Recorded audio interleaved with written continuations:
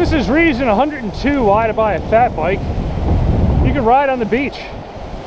This is Jersey Shore. It's Atlantic Ocean. I'm just cruising along the beach here. A regular mountain bike, this sand is so loose, you wouldn't make it too far. You'd burn yourself out.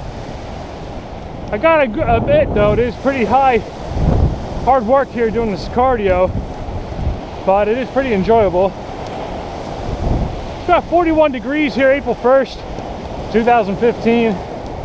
Just stepped into spring. Nice clear day, a little bit of wind.